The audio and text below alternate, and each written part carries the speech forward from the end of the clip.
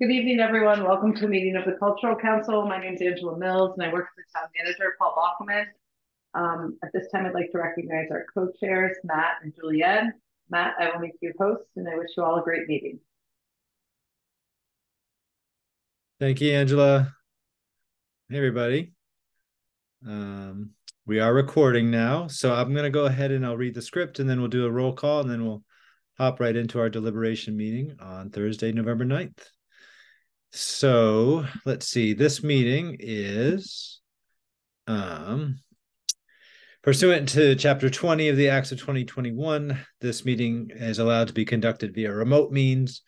Members of the public who wish to access the meeting may do so in the following manner: by attending via Zoom. No in-person attendance of members of the public will be permitted, but every effort will be made to ensure that the public can adequately access the proceedings in real time via technological means. In the event that we're unable to do so for reasons of economic hardship and despite best efforts, we will post the recording on the town Amherst Media YouTube channel shortly after the meeting is concluded, and members of the public may access it there. So let's see. We'll do a quick roll call, make sure everybody can hear and be heard. Christy? Hi, everyone. Hello. Eleanor? Hi, and I just wanted to say, Sylvie let me know she'll be a few minutes late, but that she's on her way. Thank you. Rachel? I'm here. Hello. Cody? Hi, I do have the patches on me. Okay. Thank you, Cody. And Julie? Hi. Yes, I'm here. Hello? Great. Yep, we hear you. Okay. Fabulous. Oh, good, thanks. Welcome. It sounds like you might have a little delay.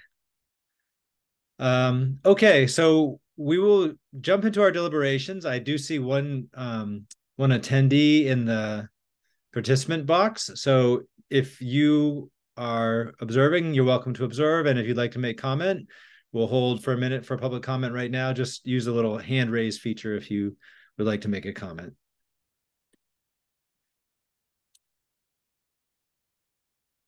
Okay. Not seeing anything. I will go ahead and jump in. And we're just going to continue our process as usual. So I'm going to jump down. I believe we are, and correct me if I'm wrong, but I checked with Julianne. I think I'm not wrong. I believe we're at item number 24 in the sequence number 24, which is Kim Chin Gibbons is the applicant name. Underrepresented genres of music, residency, and showcase. Does that sound right to everybody else? Okay. So I'll read the brief project description, and then we can open it up for discussion. Was somebody consistently serving as the timer? I'll do that. I was just about to ask you if you want me to do that. This is Rachel. Okay, so I'll Rachel. start now. Yeah, go ahead. Is it 7 minutes? 5. Okay, sounds great. Okay, I'll start now. What makes a show to remember? These days, live music is harder than ever to execute, especially high production acts getting their start post-pandemic. We aim to do something very different, a roller coaster of progressive rock featuring counterpart metal, funk, shoegaze, and classical music influences. We aim to do a 3-day tech residency with the band Sunset Mission. Project derived / continued from our 3-day residency in 2022 at City Space in East Hampton, with the show live streamed and in person at the end of the 3rd day, showcasing unique genres of music with other bands at the Drake in Amherst.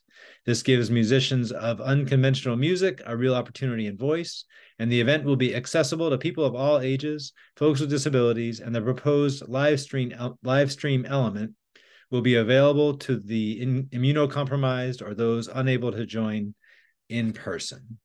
And then they do include one piece of supporting literature, which is from last year when they used the cityscape in East Hampton as a venue for this. But I note that there's no confirmation from the Drake that they're able to use the space, nor is there a specific date. So I'll open it up for discussion. Does anybody want to champion them for full funding? or to the contrary, want to say that they're not eligible? I do think it's a great event. It's okay, since all genres of music. And just again with the trend was that they, in this case, not even a confirmation from the Drake. It just concerns me, but I would support partial. One thing I will note is that they set aside $1,500 for venue rental. So, they're not assuming that they can get a free rental. And I don't know if they actually called and got that quote or not. If folks are comfortable, we certainly could follow up and find out if that's a real quote, then I guess I'm more inclined to provide some funding. If it's sort of a number that's sort of pulled out of the air, then I think it doesn't really qualify.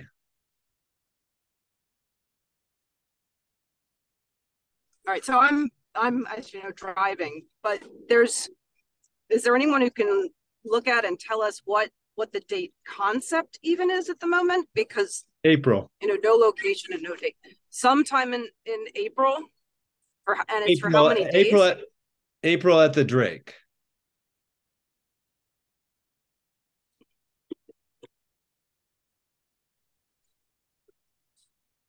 But no confirmation, and we don't know if that's an actual rental fee that they found out, or if it's just something that they were guesstimating. And what's the total budget, and what are they asking from us?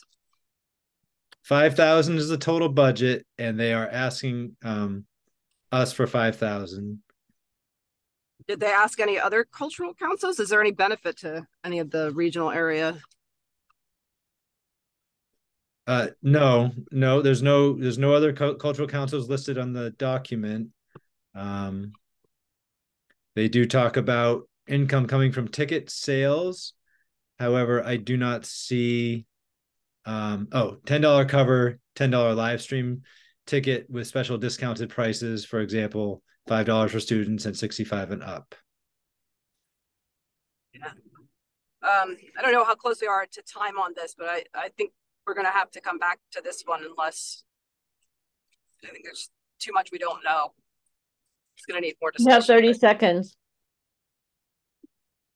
Well, I think that I think that we're generally sort of supportive of partial funding, but I think a follow-up email is needed to find out about the venue rental. I mean, do they actually know they can rent the Drake for the time they need for $1,500? So I'll make a note to do that.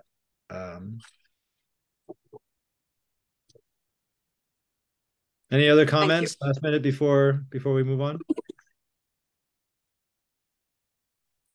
Okay, I'm going to go down to our next item, which is Club O Inc. Club O Holistic Career Development. The date range here is November now until March of next year. They're asking for 5,000 again. Their total budget is 5,000, and they're asking for 5,000 from us. And the description is, at Club O, we serve as a universal safe space for self-advocacy, resiliency, community engagement, leadership, and mentorship for youth aged 11 to 21 in Greater Springfield. Collaborating with public schools and community partners, we've developed a holistic career development approach that bridges the homeschool gap. Through our curriculum, students gain life skills from BIPOC business owners, educators, and professionals. In 2 years, we've graduated over 250 scholars and are recognized by the Springfield Empowerment Zone Partnership.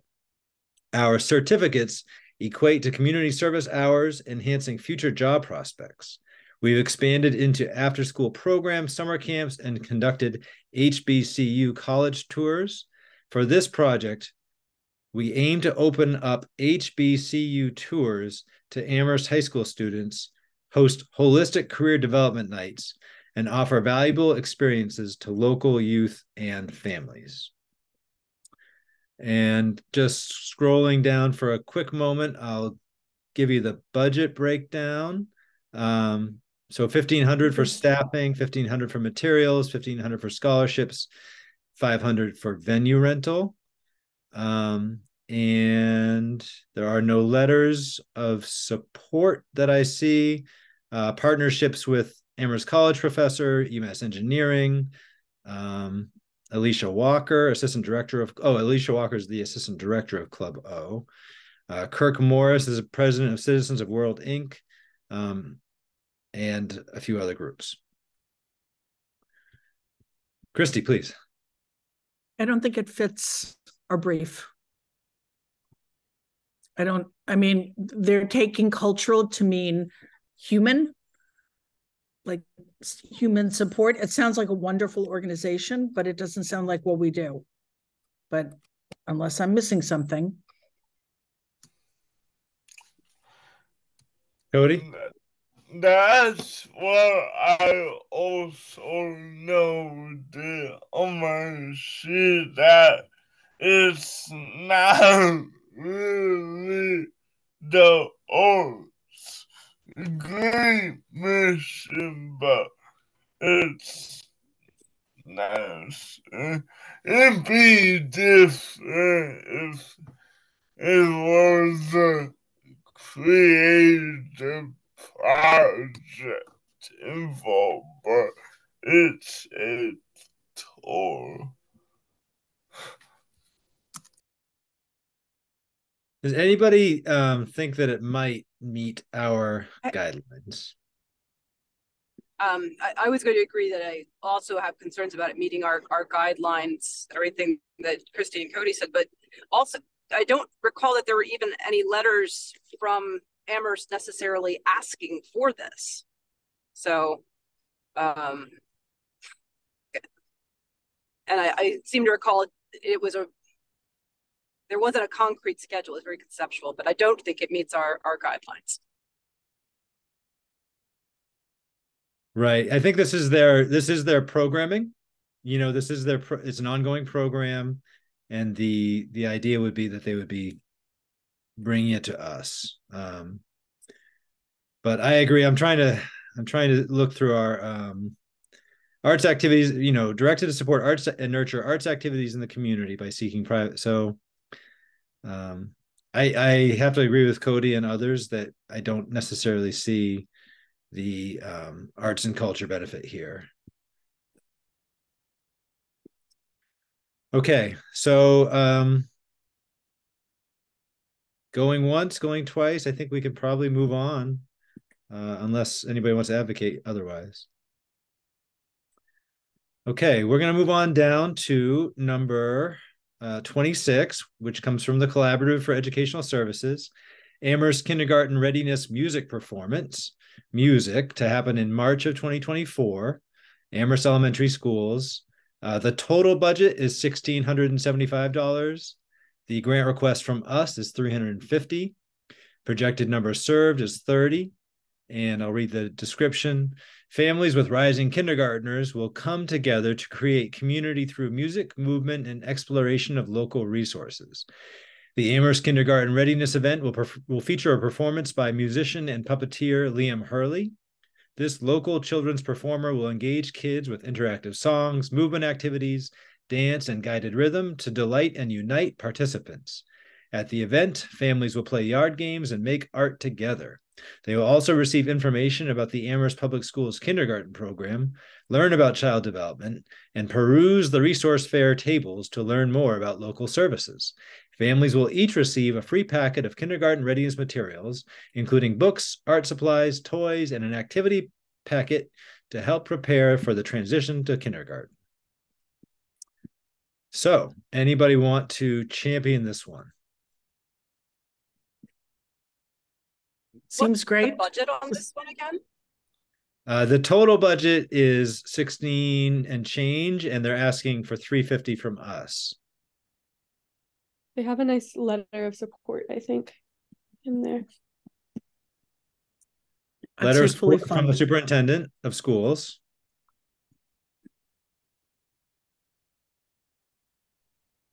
It seems I great. think And it's a at really an event, Go ahead, Christy.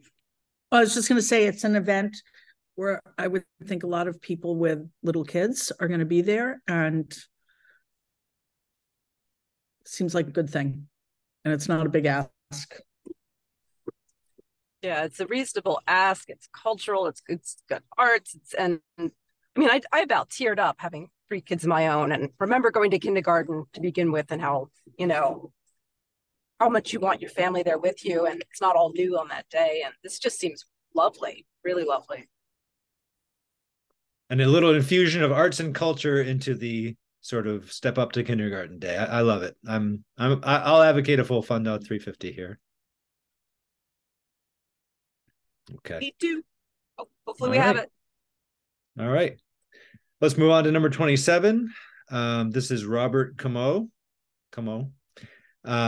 This is the South Amherst Cemetery and Commons Historical Tour. Date is June 1st of next year, 24. Project location is in the South Amherst Cemetery and South Amherst Commons. The total budget is $170, all of which is being requested from us. Projected target or number served is 1,000. And let me read the South Amherst Cemetery and Commons Historical Tour will be a walking tour of the cemetery first and then the Commons area. Gravestones will be explained and examined with stress on the first inhabitants of the area. Then the houses on the Commons will be discussed. The makers and their architectural styles will be examined. So let me see. Coming into the report a little bit, there's an articulation of cemetery tours and the popularity. Robert Camo, I hope I'm saying that right, has led historical tours in Holyoke, South Hadley, and Chicopee for 10 years. Under his initiative, he started the historical tours of Greater Holyoke, which gives free public tours and some paid private tours. His webpage is holyokecanator.org. With information. He was a high school science teacher for 18 years, has a master's in physics. The Holyoke Preservation Trust has hosted all my tours for the past 10 years. Wow. Well, this is a cool one. Not to bias the discussion, but it seems neat. Comments? I like it. I mean, it's a pretty small ask. I don't know. I actually was very randomly on like a cemetery tour this summer that I kind of just happened into, and it was like a surprisingly amazing experience. So I think if we could fully fund it, it seems really great to me. I agree. I agree, and it's a really reasonable ask. He also says he's applying for other similar projects. He's applying to South Hadley, Holyoke, Chicopee, East Hampton, and Granby. So I think he's really expanding. Let me just see. Is it free, no cost to any participants? Well, this is just the other ones that he's applying for are totally separate grants and events. Right. So this is all for and it's a small ask for just this one event. I looked at the budget. I can't remember what it was, but it was also reasonable items. Yeah, printing out handouts and things like that. And then $145 for himself. But that seems low for the amount of research and preparation one must put into a cemetery tour. So I think I'm hearing a general consensus to fully fund this one. And this is one of these ones I'll probably mark my own calendar because I would like to attend that. Okay, so I'll move on to 28. And please, if I'm going too fast, don't hesitate to stop me because I have multiple tabs open. 28 is Dear Ella is the applicant name. It's an outdoor concert. Summer 2024 is the date range. Location is Amherst, Massachusetts. Total budget is 700. Request from us is 700. Projected target number served, 150. We propose giving an outdoor concert in Amherst in the summer of 24. Our music is family oriented and will bring a festive and upbeat atmosphere. So let me go into the PDF here a little bit, see if I can find a little bit more information here. We see our concerts as supporting local shops and giving to the town. They have some links. They list the artists. Annie Patterson co-created the world-renowned songbook Rise Up Singing. Anne Percival is a member of Wild Asparagus. Mary Witt is a singer and a bass player for the O-Tones. As of today, no other organizations are involved. Salaries, $600 for the across 3 performers, $200 each. $100 we provide our own sound. So no in-kind support, and I believe they say it was free.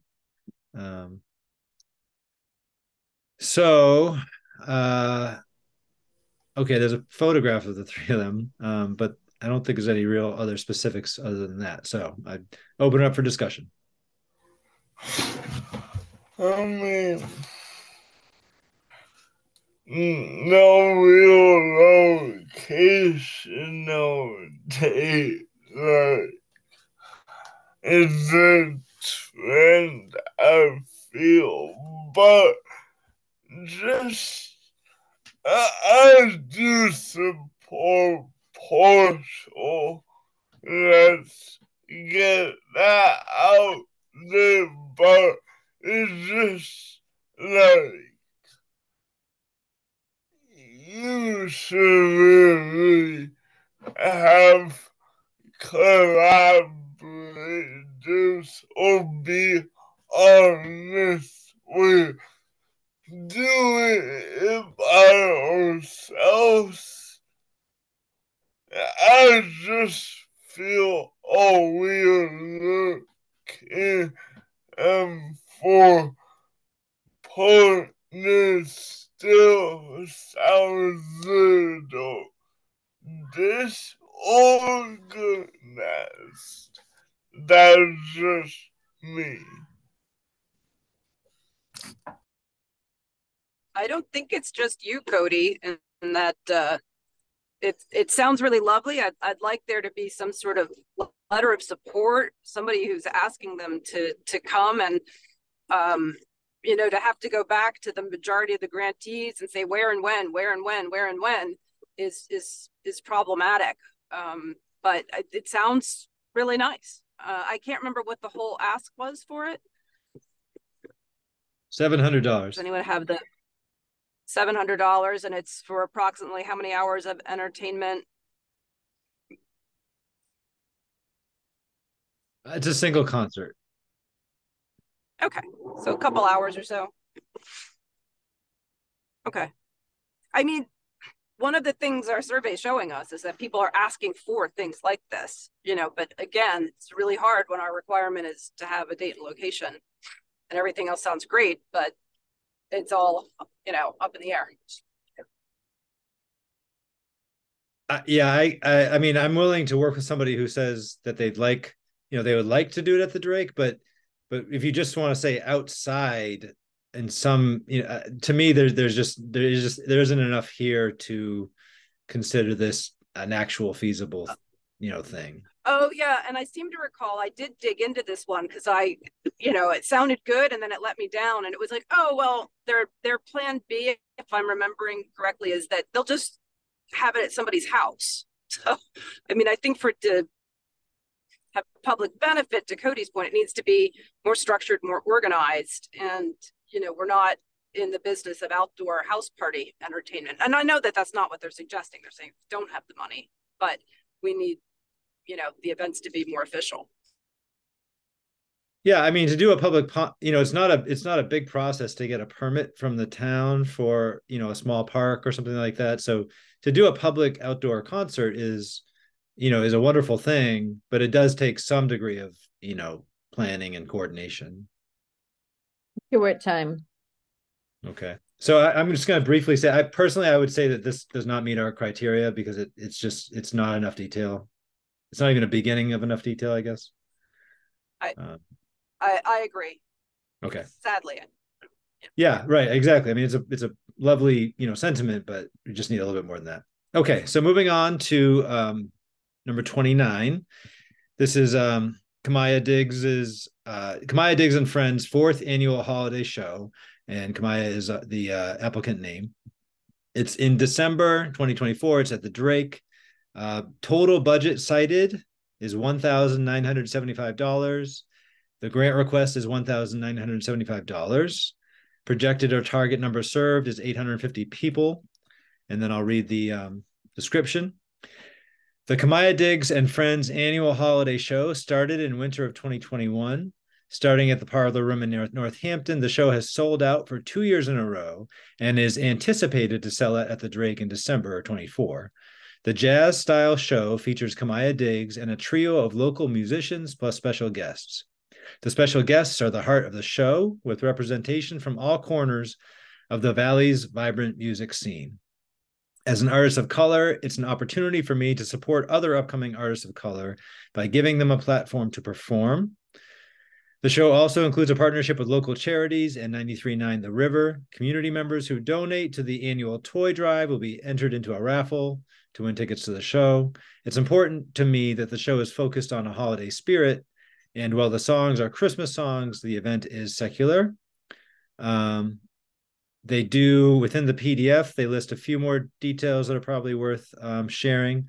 And I believe Kamaya Diggs is a known commodity to us. I haven't looked it up, but I'm pretty sure we've given him grants before. What was I looking for? It's about potential special guest musicians that are not, the venue is not confirmed yet. Potential special guest musicians also not confirmed: Wallace Field, Lux Deluxe, Naomi Nye, Lexi Wedge, Matali Banda, Elliot Lee Friesen. I plan to similar promotion. So, I mean, it is a partnership with 93.9 The River.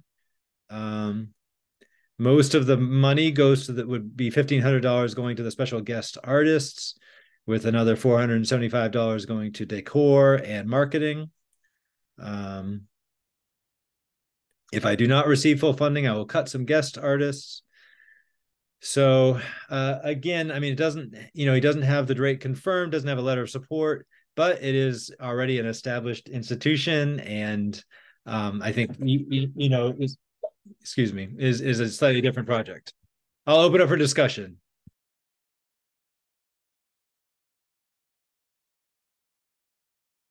Quick question. Did they budget to rent the Drake? No, no. Great, let's go upstairs.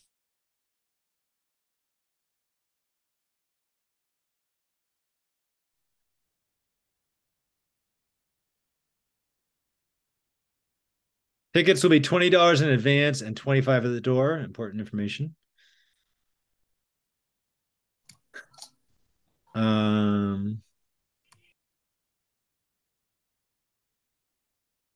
I support at least a partial funding. I've met Kamaya Diggs before through Amherst College Radio, and I think that this would be a really cool event and one that I want to go to this year's version of, but I am a little bit confused about not budgeting for the Drake. Well, I think it's a for-profit gig. I mean, I think it's, selling $20 and $25 tickets. I think the Drake would be expected to book them, is sort of how that would be, like a professional musician. So it's not articulated super clearly in here. And oftentimes our grants sort of are, on the edge between,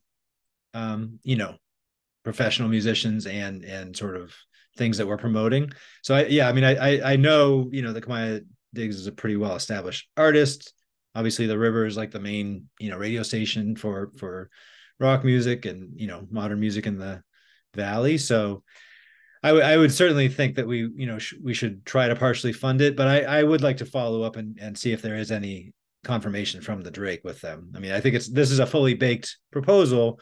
It's just a detail that many of our proposals don't have that detail of confirming the venue, and it's important, I think, to try to do that.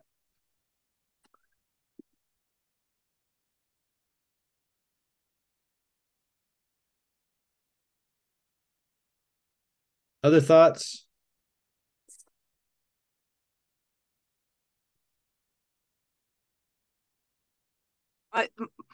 My last thought is just, I'd like to see grantees when they do have ticket sale budget, you know, and they're anticipating selling out, that's, you know, part of their budget.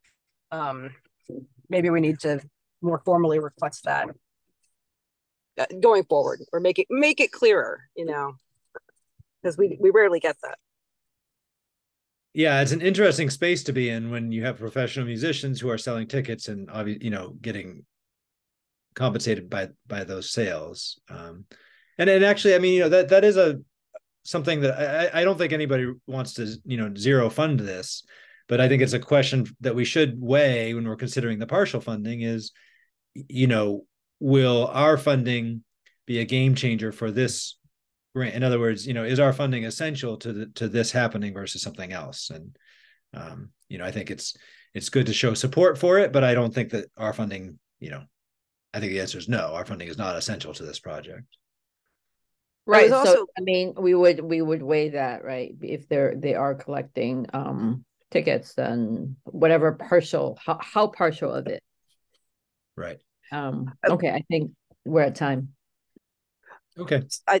I wanted to add that I was a little concerned that, you know, considering the sellout opportunity in the ticket sales, I found it a little strange that if our funding doesn't come through, that guest artists get cut. That's the only way that they're coming. So they're just cutting rather than managing. Oh, I read that a little different. I thought I might misread that. I read it to just say that you know, our funding would be there so that he, you know, who's getting paid through the ticket sales can also pay additional folks to come in without having to take a hit in his own budget. I mean, his own pocket, you know. Oh, okay. I appreciate a different perspective. Thank you. Yeah, because he says I will cut some I will reduce the number of guest artists. I think that's how I read that. Okay, so thank you, Rachel, for keeping us on track so well. Let's go to number 31. So this is a known grantee, Empowerment Through the Arts. The project title is Habitat, the Animal's Point of View, which I love the title already. Project discipline is theater. Performance is happening this month, November 25th, 2023, at the Eric Carl. Their total budget is $2,000. Grant request is $1,500. Projected or target number serves 100. We are invited to be part of Environmental Eric Carl, a retrospective of his art relating to the planet. Our original show, Habitat from the Animal's Point of View, full of stories from the animal's perspective, living in 8 different ecosystems, ocean to desert, rainforest to the Arctic. The audience hears directly from animals and what they need and what they love. In costumes and masks, puppetry and song, we tell the stories of life as animals live today. Melting ice, invading neighborhoods looking for food, we look at how they lived in the past. Bears being able to scoop up salmon, puppets tell of not enough trees and flowering plants. Songs about love of the planet and oneself inspire us to act. An interactive display of the ecosystems covered in the play allow youth to learn ways to care for the animal's habitat and a way they can offer ideas about more than we can all do. Did I skip one? I think I'm so sorry. I will come back to Eli. Do you guys mind if we jump down to 31 for a second? Sounds good. Okay. All right. So we're going to come back to Eli in a moment. My apologies.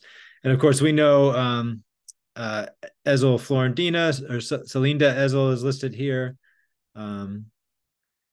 And I'll just read a little bit more about this. Target audience is families with young children. Playful show designed especially for this age group.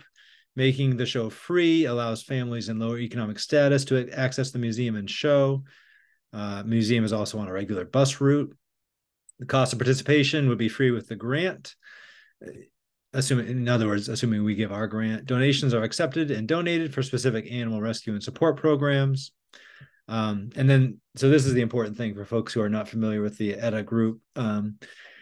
ETA, the Rainbow Players are by nature a DEI organization. Our focus is inclusion and access at all levels.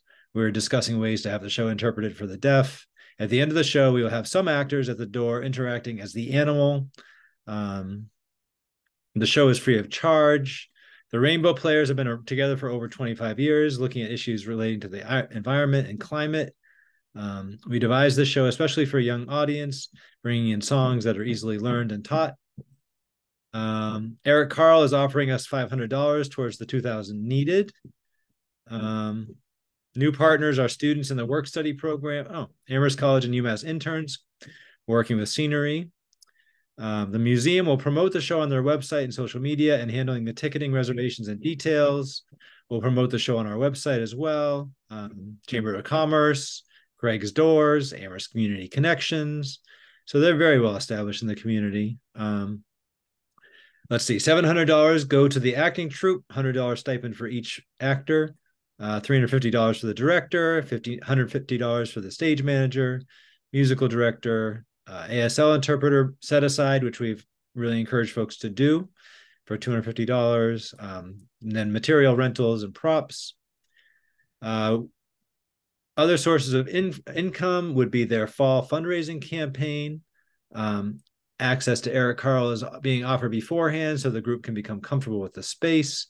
One scheduled rehearsal, additional time in the auditorium free of charge.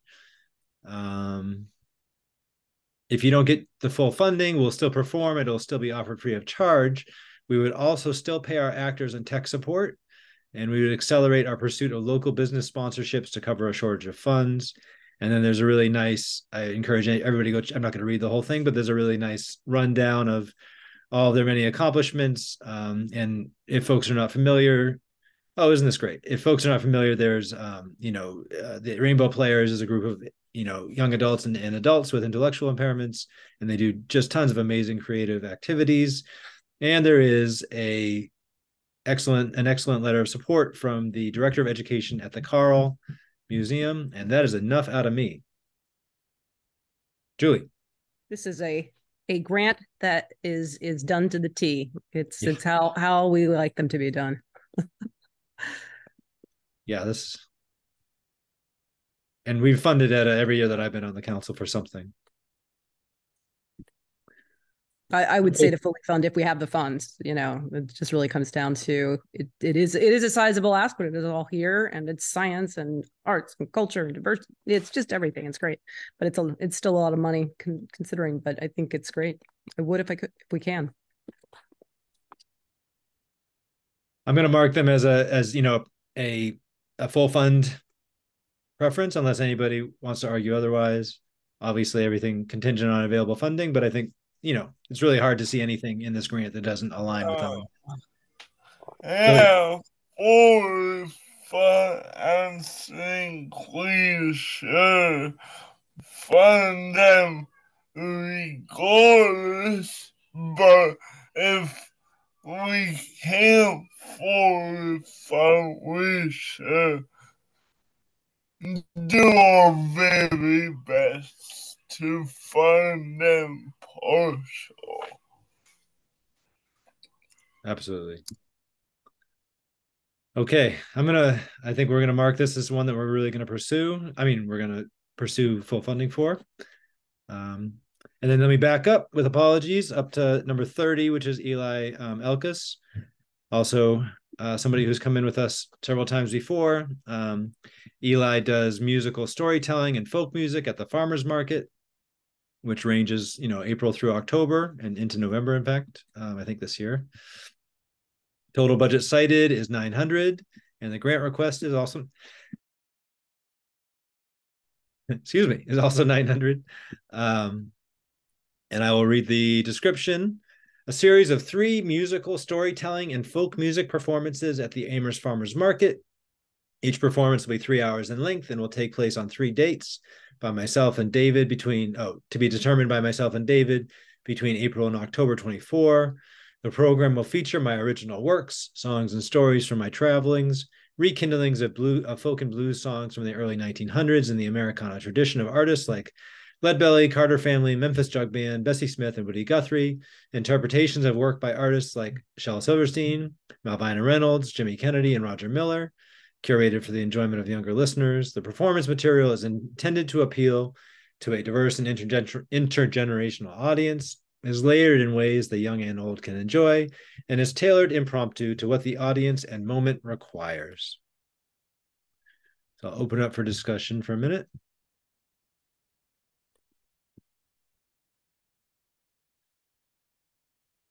I will say that, Eli is pretty. Oh, go ahead, Cody, please. I think thinking about a budget and, being irregular. Yeah, we should find on some level, but I say 900 is high. So I would say definitely not fully funding them.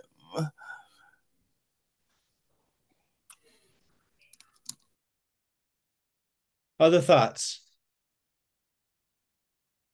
That makes sense. I think I do. Yeah, just want to note the letter of support that says from the farmers market that notes like that they're not only wanting him, they're planning on having him there. And yeah, I get that 900 might be high, but I would like to fund this as much as we can, I think.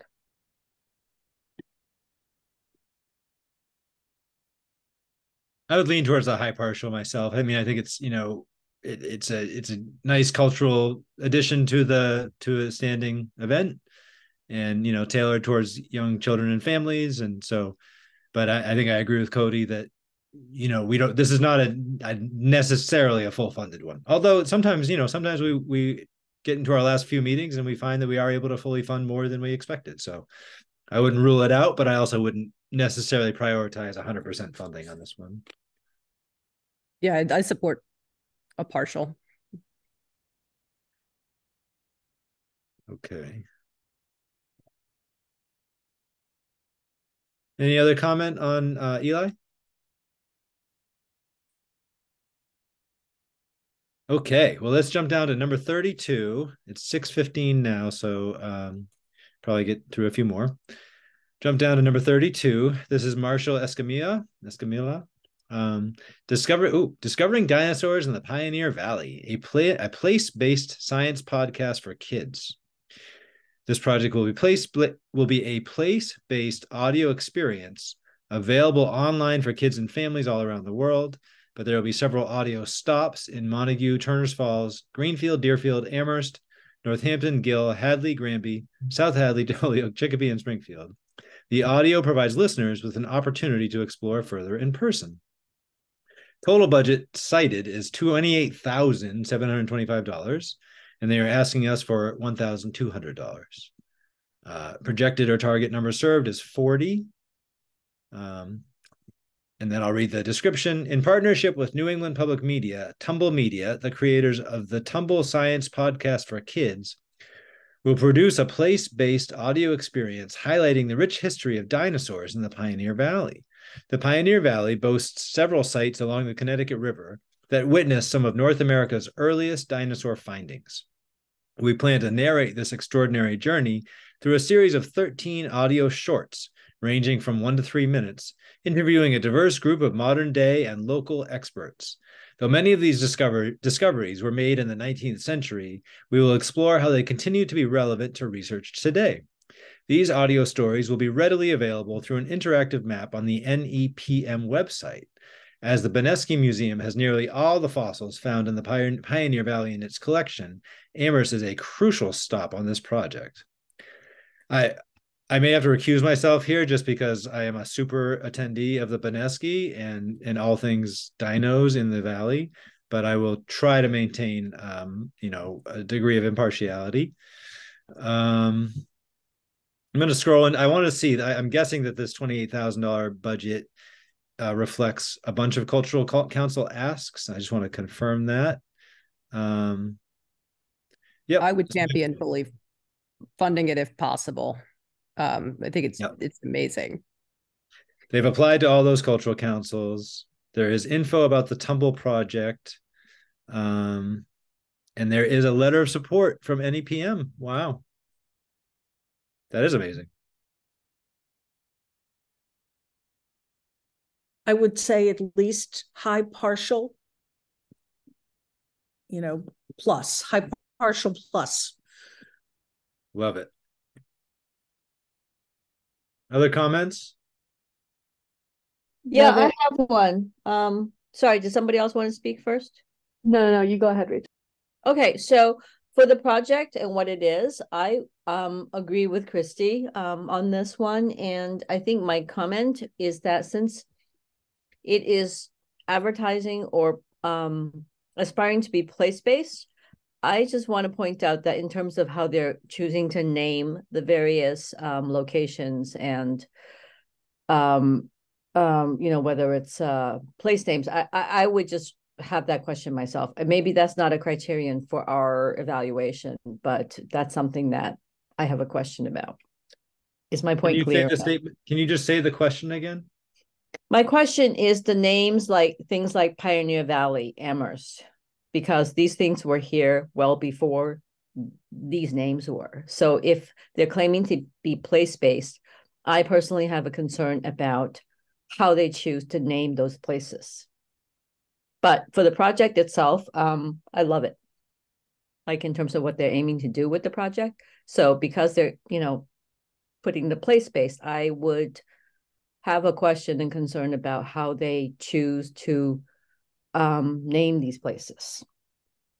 Well, I did confirm one helpful thing, which is those place names are the names of the places where the cultural councils are that they're asking for funding from. So I think that's one helpful reference to that. Eleanor, were you going to make a comment? I was gonna say I'm for it. But yeah, I do get what you're saying, Rachel. I don't know if that's within the scope of like this part, but yes, I think that's a good point. Okay. All right. It's 6:18. Want to do one more and then call it a night? Sound good? I know Cody's got to hop off in just a minute. All right. This is number 33. Applicant name Carrie Ferguson. We've funded Carrie Ferguson and the Grumpy Time Club Band. Most likely summer of 24 TBD at the Jones Library. $700 budget cited. Grant request $700. Projected or target number served $200. Interactive concert with positive message for children and families. This will be a live interactive music concert by Carrie Ferguson and the Grumpy Time Club Band for children and families, hosted by the Jones Library in Amherst. The event will most likely be held at the Drake Theater, which is accessible in Amherst. Okay. Hosted by the Jones Library, but held at the Drake Theater. Okay, interesting. The Grumpy Time Club Band is red, gold, and purple family music party band, which offers a horn section, youth musicians, and costume dancers. Playing original music from Carrie's award-winning album, The Grumpy Time Club, plus some fun covers and new tunes, the band offers positive and uplifting, funky folk pop that is highly danceable and fun for all ages. Song themes include LGBTQ youth and family pride, earth stewardship and love of nature, social justice and inclusivity, self-esteem, and social emotional learning. And then jumping over into the PDF, hosted by Jones, perhaps at the Drake. I'm curious if this is a consideration about the construction of the Jones or something. I'm a little confused about that part. The Jones has invited Carrie and the Grumpy Time Band to play for the library. Deer Paths Nature School will help promote. The money is to pay the 4 to 6 band members and dancers. Supporting letter. Paid 55 people last year. Yep. Does anybody remember offhand if we funded this last year? I know it came in for us. Yes, we did fund it. I can probably pull that up. Too many tabs. Ferguson, right? My vote would be, it's not a huge ask. I guess it's not a tiny ask, like high partial at least.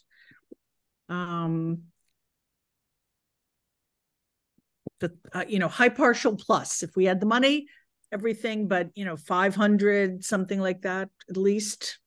You're channeling us from last year, Christy. We gave him 550 last year. So there you go. Of course I remembered that. Of course you did. Nothing else going on. That's impressive. Yeah, I mean, it's hard to argue with it, and I'm not sure what the confusion about the Jones and the Drake is, but as Christy said, the letter of support from the Jones kind of, that puts me at ease that they'll figure it out.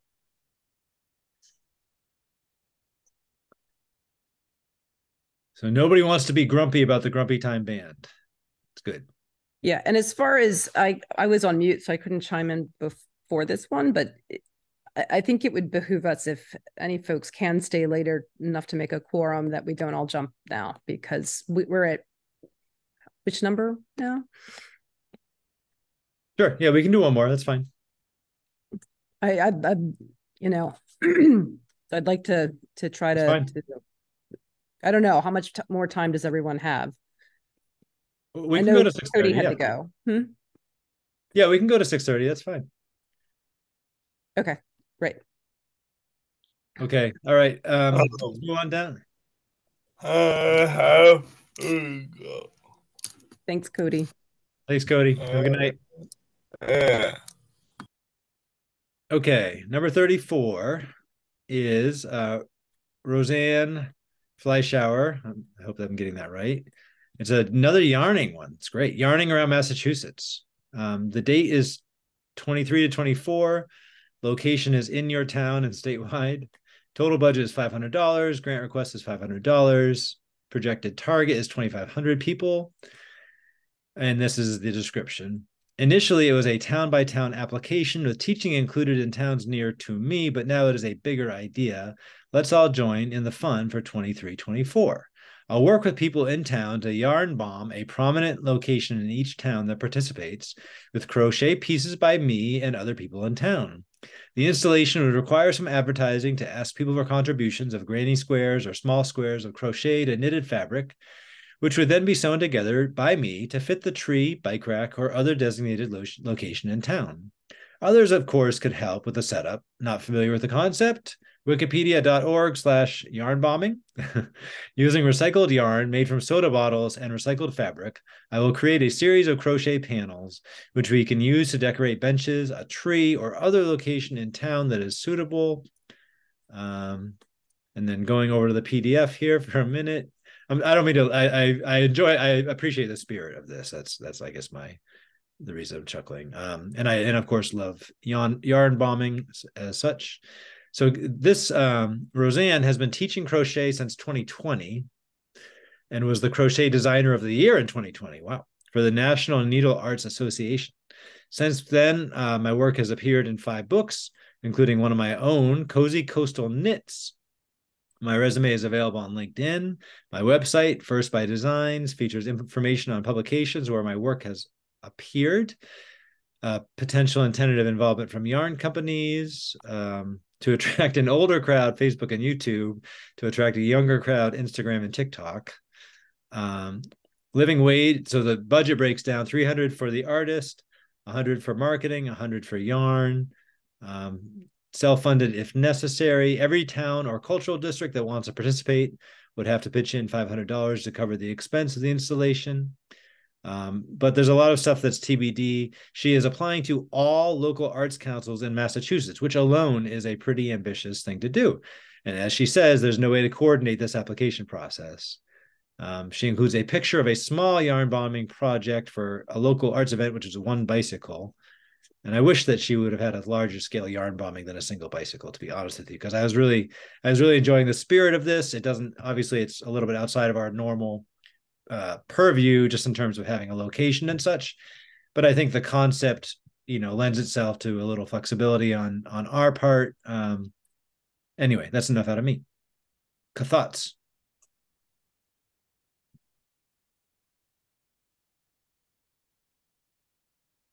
I feel like it's kind of up to us. Like, if we want Amherst to get yarn bombed, we have to act now, or it ain't gonna happen. So that's the question: how badly do we want Amherst to be yarn bombed? It doesn't appear that she'll do it for partial funding. I kind of have to step back and kind of think, well, I think it's super fun and just, can just be such a happy thing. I don't know that if the community of Amherst was spending the money, they'd say that they would forgo something else to have this. It's like, it's delightful, even if it is vandalism on a level, I mean, I from the industry point of view, I'm like, oh, is it, are these sustainable materials that'll biodegrade? God forbid, don't yarn bomb with acrylic, but I just don't know that there's enough public benefit, versus other organizations and what they're going to do with 500. And I'm a textile person, so That's an interesting point, Julian. It's almost like something that people who frequent, is it Webb's? What is that yarn store called in Northampton? Or the people who are I know which one you're talking about. Could crowdfund potentially for something like this. I mean, it's definitely art, but I just don't know. I'm conflicted myself. We have 10 seconds on this one. So as much as I'm delighted by the application, I personally am going to advocate to not fund it. I don't think it brings adequate public benefit. And I'm persuaded by your statement, Julianne, of, who are we going to take $500 away from? Yeah. And since they've applied to every other cultural council, it's somebody's going to do it. I just don't, with 100 grants and no more funding than we've had prior years, I just don't see the public benefit, and I take it away from someone else.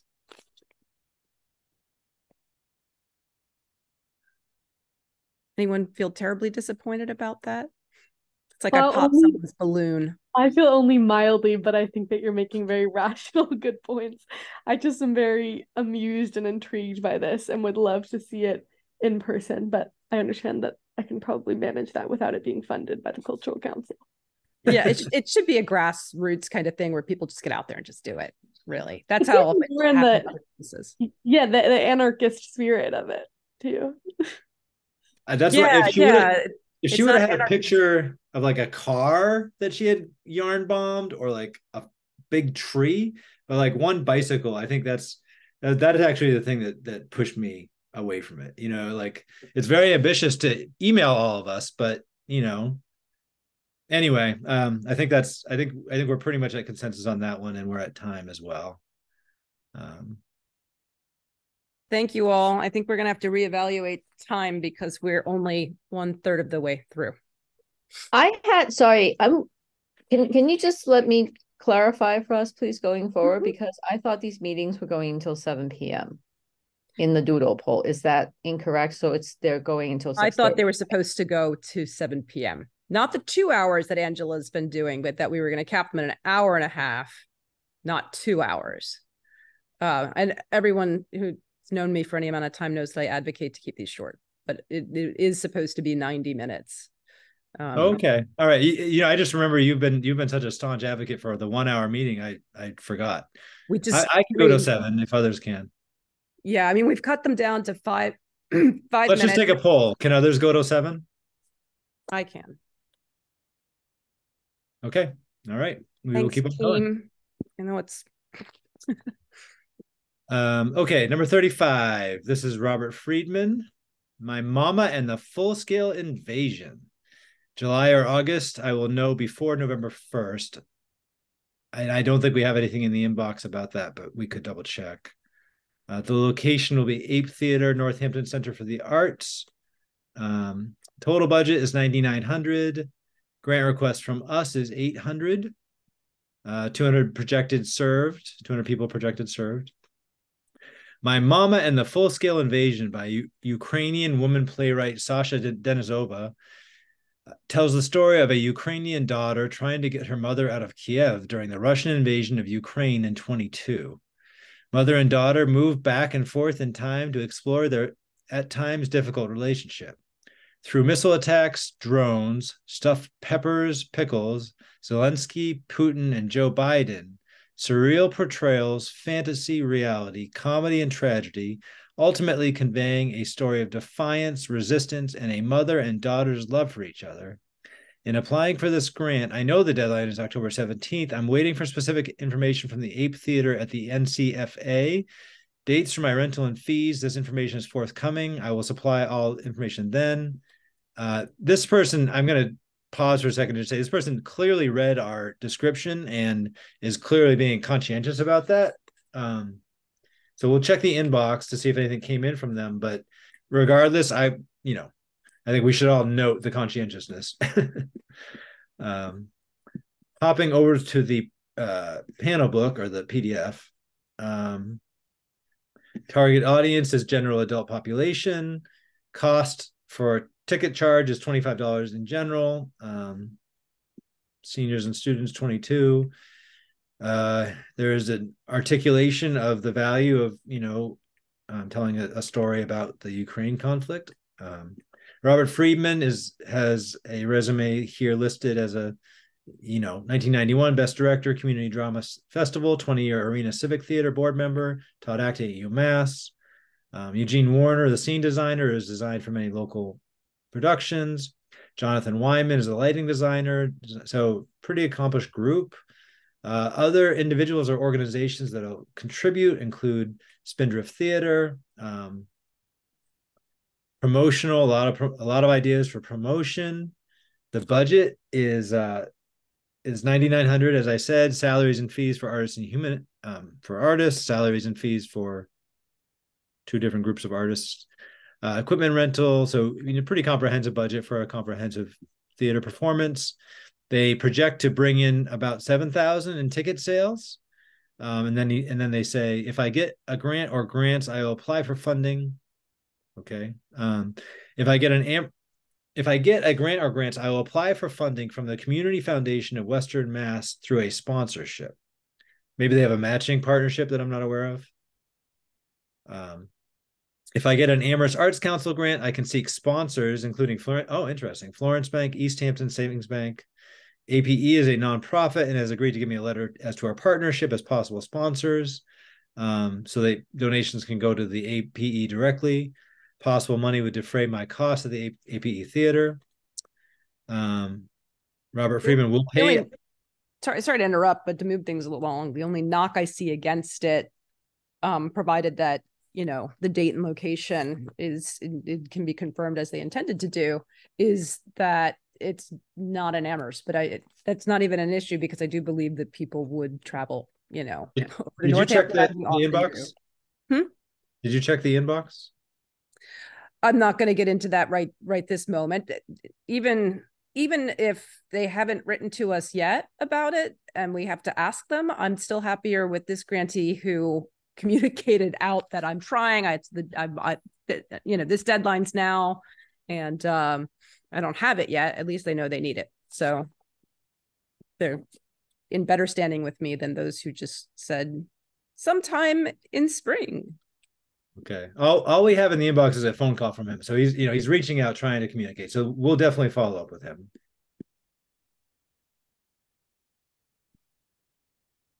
Is there anyone who wouldn't support fully funding it under the, all criteria is met? Or any concerns? Thanks.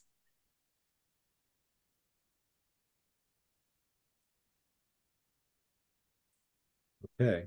Yeah, I support it as well. Wow, perfect timing too. Why's that? Well, exactly at time for that one. So do we have time to go longer still or no? On that one, no. I mean, we're okay, 5 minutes for that one. That's what I meant. Thank you, Rachel. Okay. All right. So I'll make a note to follow up with him, but I think it sounds great. Okay. Number 36 is Andrew Friedman, Flow at the Farmers Market, which we've certainly seen before. Dates are May 11th and 18th, 2024 at the Farmers Market. Total budget cited is $300. Grant request is $300.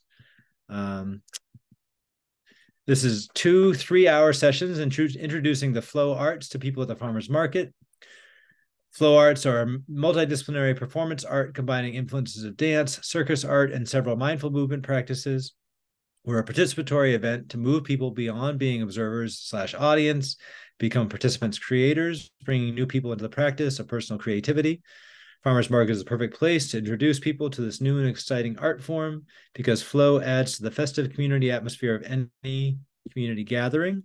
I'll also say we've funded them in the past, and I'll also say that they were a block party participant and generally very popular and friendly. Joseph, yeah. So these are folks that we've worked with in the past and have been good partners.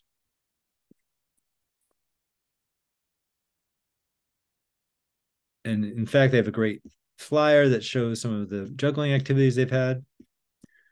So I'll open it up for discussion. I love this. Last year we were like, juggling? Hell yeah. Contortion? All right. No, I mean it's so much fun. Looks like we don't need 5 minutes for this one. Okay. Say again. Yeah, no, I agree. Okay, so I have them down for a full fund. And I'm going to go on to number 37. This is Friends of the Mount Holyoke Range, Inc. This is a familiar one to us. It's the Summit House Sunset Concert Series. They have dates confirmed July 11th, 18th, 25th, and August 1st at Skinner State Park. Their overall budget is $7,450. They're asking for $600 from us. I'm not going to read the whole project description just because this is a pretty well-known partner with us, but it's, very well produced and high quality music. Tickets are $12 per person in advance, which is and $15 day of the show. Rare opportunity for area residents to enjoy live local music at the Summit House at the top of Mount Skinner. Local musicians and 3 decades. This popular series has presented many things. I'm not going to read it all. Let me see. So budget is, as I said, $7,450 overall. More than half of that goes directly to musicians.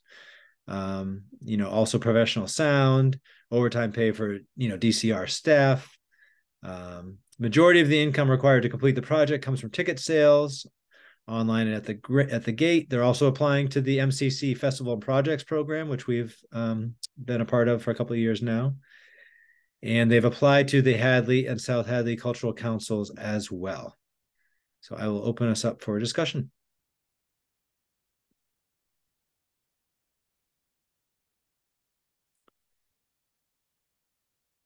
I'm a big fan, although I have to confess, for some reason I haven't actually attended this. I've always loved it, but has anybody actually gone?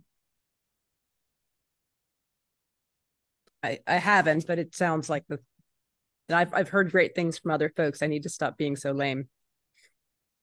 I've only been to the park, not to the concert.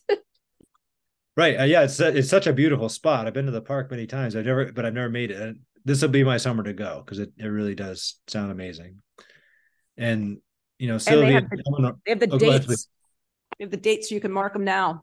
Yeah, mark the dates now, which is a wonderful thing. That's one reason I really want the dates is so that I can go to this stuff. So that's great. They asked us for, was it 8? They asked us for 600. Wow, 600. Yeah. So I think that's something that we should really try to fully fund if we can, right? Okay. Yes. All right. I will move on to number 38. This is Sean Fullerton, Creek Alley, a tribute to American folk music and 1960s folk rock. Thursday, May 30th, 2024 at the Bangs, very specific. Total budget is $450, all of which coming from us. Projected number served, 45. Creek Alley, featuring Sean Fullerton and Dan Kerouac, will present a 1-hour music program of traditional American folk music and flower power folk rock of the 60s. Along with a bit of humor, we will include educational information between songs. Creek Alley will present the program with a professional sound system, a variety of acoustic guitars and tight harmonies. Now, this is at the Bangs. Is this specific to the senior center, or is it just a general geared toward middle agers and seniors and others as space and interest warrants? While the 55 to 80 demographic will be most familiar with the selections, it is anticipated that younger patrons will enjoy the program as well. Free performance. Do they have a letter? Council on Aging staff is involved in the planning of this program, and there's a support letter from them, which is wonderful. I'm having a flashback to last year where Haley Bolton, I think, wrote letters for the majority of our applicants. Haley is the director of our senior services department, really wonderful department. So I think last year we had to really take into consideration how many things supported by them were being promoted or were we funding. But it's hard to argue against this project. It's a wonderful project. I'd like to add that the folk music is kind of a different thing that hasn't been offered as much, and I think will be appreciated, certainly by their target audience. Although I still have the concerns as far as would the same performance be, have a much larger audience at a location other than the Bangs and provide more public benefit. And that might be a bigger discussion to have around the quality of our, senior services facilities in general. I mean, when it's at the Bangs, it's available and open to the public. I just don't know that the public attends as if it was held somewhere other than the senior center. We're out of time on this one. Okay, well, I will mark them down as a full fund if we can at $450. And I'll move on to number 39. This is James Girt, A Simple Circle, the democratization of photography and its impact on society. This is photography 23-24 TBD at the Amherst Public Library. Total budget is $2,000, asking us for $1,000. And let's see, I'm not going to read the entire history of photography. Okay, let me jump into the PDF. Sometimes folks put all their information in the summary. Sometimes it trickles throughout. Let's see. This gentleman is certainly a very accomplished photographer. I've worked with the archives at the George Eastman House for my research. And then he lists 3 websites, which I have not looked at yet. So we might need to look at those. If we don't have more info in this PDF, we do not. So before I do it, has anybody gone to those websites? I mean, I think the real question here is just to make sure this person is everything he says that he is, and but it sounds impressive. Is there a letter of support from the Jones? Because the dates are so broad.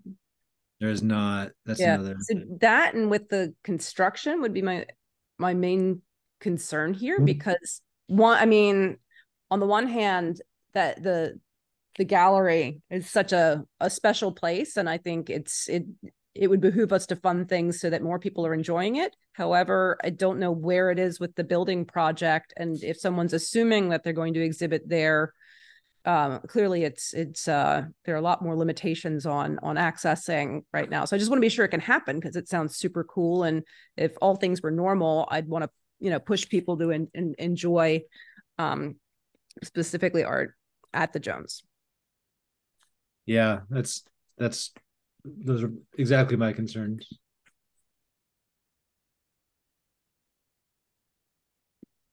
All right, and also it's hard for me those links are not easy to click on. So I'm going to Google this person just for the sake of, a little bit of due diligence, I guess. GEHR. Just to pick on Christy, who lives in the art world so much, I'd love to hear what you make of this one. Oh, Matt's digging.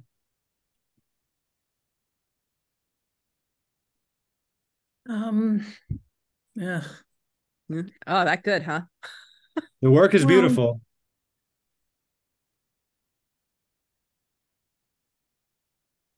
Something different, though. It's not our usual funding stuff. No, it's really not. And I mean, we don't have time for me to screen share, but I would encourage folks to check out photo.com. It really is extraordinary work. So, We have almost 2 minutes if you want to quickly screen share. All right, I'll screen share for a second. But I think before I do, I feel like the quality of this, and as Christy said, host decision. I thought I was the host. If it says I can't share my screen. Well, we might not be able to do that then. Yeah. Okay. Well, It says Christy is the host. I don't know why, but that's what it says. Oh, really? Really? Yeah. Okay. Christy, hold on. That's funny. There you go. Given that this is a unique, as Christy said, we don't typically. Oh, I'm the host now. Okay. We don't typically do this, photography, and it really is extraordinary art. I think it's worth reaching out to James Gert and just asking him if he's made, has he made any outreach to the Jones and secured the space before we make a decision. Because I think not only is it really beautiful work, but it's also historically, the technical history work that he's doing here is pretty extraordinary as well. It also looked like he was taking photos of local museums, I think, like just documenting it, like the Emily Dickinson and stuff. At least I thought that's what it was. I thought that was pretty cool. Like, putting back into other cultural organizations. True. So I think I'll reach out to him. I mean, it's too interesting not to at least learn a little bit more, I think. Okay. So, but I'm not gonna, I mean, he's asking for 1,000. I think we're gonna have to rediscuss. Put it down for a partial. Probably, yeah. Okay, number 40 is Andrew Grant. Project title, First Contact and the Roots of Violence in This Valley. 6 times over the course of 2024. Actively seeking program time in local venues. A list of libraries, independent bookstores, and religious councils. So we will be actively seeking those things. Total budget, 5,000. Requesting 2,500 from us. Projected or target number served, 275. Okay. Dr. Edward Tick, a Belchertown resident who is an archetypal therapist with a focus on healing the wounds of war, and Andrew Grant, a Williamsburg resident who is a Quaker peace activist with a recognized concern for Indigenous relations, will dialogue about their chapters in a forthcoming anthology, Revisioning the American Psyche, Jungian, Archetypal, and Mythological Reflections. Community conversations will occur in 3 venues: local libraries, independent bookstores, and religious councils. A chapbook of the writing, see a non-circulating preview below, will be given to participants and relevant regional cultural organizations. Signed copies will be available for sale. All right, so I will hop into the PDF here. Let's just take a look at the budget. Free of charge to the public. So basically the funds would go to the presenters and to guest panelists, and production costs, chapbook productions by Levelers Press. This grant application is the sole income source. If you apply to other local councils, 2 large towns plus 2 small. So Amherst 25, Northampton 25, Belchertown 650, Williamsburg 650. And there's a CV for Dr. Edward Tick and a resume for Andrew Grant. I do need to check on partial, or not on partial, on prior year grants and whether we did get the final grant report before last time. So I can tell you that Andrew Grant won an award from us a few years ago for a public dialogue related to the powwow. and it was in a reimbursement bottle. And he submitted a letter saying that they were not going to be doing there. Maybe that's what I had. But it wasn't nearly as, completed of a project as this. I mean, this is an actual chapter in a book versus that was going to be a facilitated dialogue. What do folks think about this?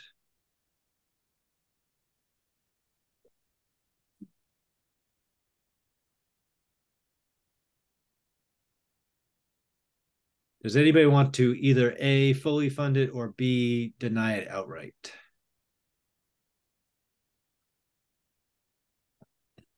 Excuse me. Is it in our wheelhouse? If so, it's, within the humanities sort of realm and has cultural benefit, but certainly doesn't have a particularly an artistic lens to it. But we have a broad mandate, so we fund historical things. Yeah. Partial. If we're so hesitant, I'd say partial. I would vote for a low partial, personally. I think I agree with Rachel and Christy on this. Yeah, me too. I'm just not totally sure. I guess, is it more like presentation on the book or more conversation? I don't know. I'm not totally sold on it, but I don't see anything that's like it doesn't fit. I'm just not convinced. Yeah, right. It's one that it would be hard to deny, and I don't think we should necessarily deny it. Still going back to just why they weren't able to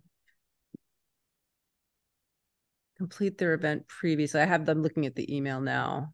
I'm very familiar with the story. It was a good faith. I don't think there's anything to hold against them in that occasion. I'm okay. We're kind of on time.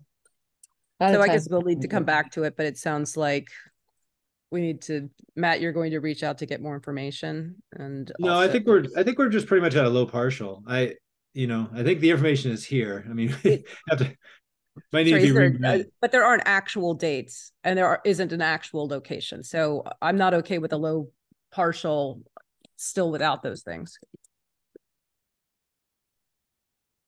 Okay. I mean, I think it's a I mean, I'm this sure is that just across the board for everyone. I don't think we can do direct grants, without knowing that it's actually, I mean, I believe it. I think it'll happen, but we just need that across the board for anybody who didn't have it. So it's a lot of work.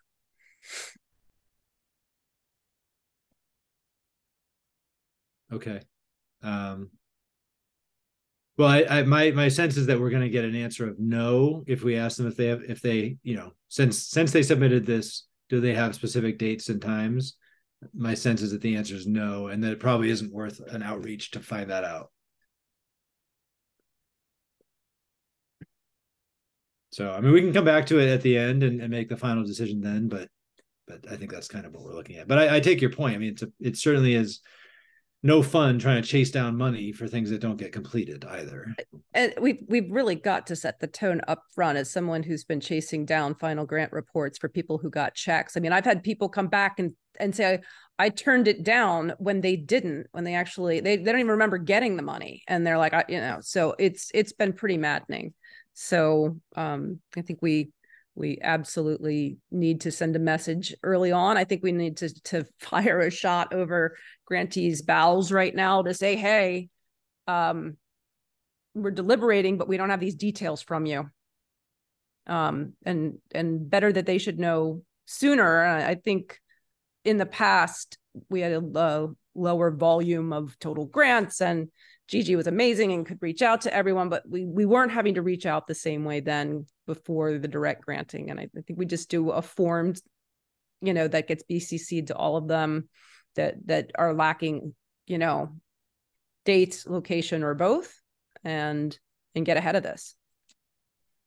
Julianne, since you're raising that now, and since I'm starting to take over as treasurer, I think that was something I actually wanted to bring up, is that for people who haven't turned in their grant reports from the last cycle, do they automatically disqualify themselves for consideration for this grant cycle? That was a question that I think we might want to discuss, maybe at the end of this grant cycle. I don't know at what point that conversation should happen, but since you brought it up, I just want to raise that now.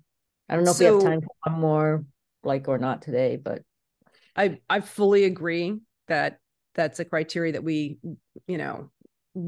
have a fiscal responsibility to check that, and I can let everyone know that there has been a tremendous amount of communication out throughout the year to chase down final grant reports. So while I wouldn't say it would be automatic, I think we'll have to look at the circumstances. We've worked very hard on outreach, and if we don't have something solid from folks, then they must be denied. Yeah, I think your strategy is good. Is basically we just need to go back through and cut and paste this piece of language here to everybody that we're considering, everybody that we haven't ruled out, and just let them know that, hey, this was clear here, and we simply cannot issue your grant without a confirmed venue and date. Yeah. And I mean, so we'll be reasonable. If somebody wants to do 6 performances at the farmer's market, we don't, that's not the kind of thing that we're going to worry about. But I think this is a good example of where we do need to. But I think one mass email out to everybody who falls in this category is really the only way to do it, because there's too many of them. Yeah. Okay. All right, everybody. Thank you all. Thanks for staying for the long stretch here. We needed it. We're making great progress. Okay. All right. Good night, y'all. Everyone have a great night. Can someone stop the recording? Bye. Let's